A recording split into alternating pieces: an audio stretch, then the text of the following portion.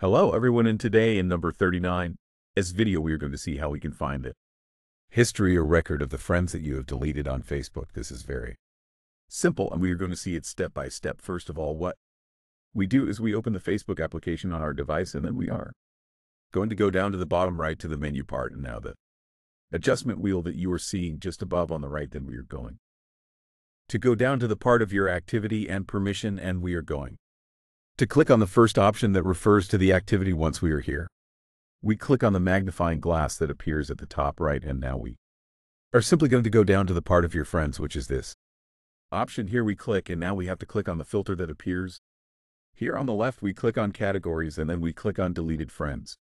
In my case, no friend has ever been deleted, but here the record of all the friends that you have deleted will appear. This has been all. Thank you for watching this video and see you in the next.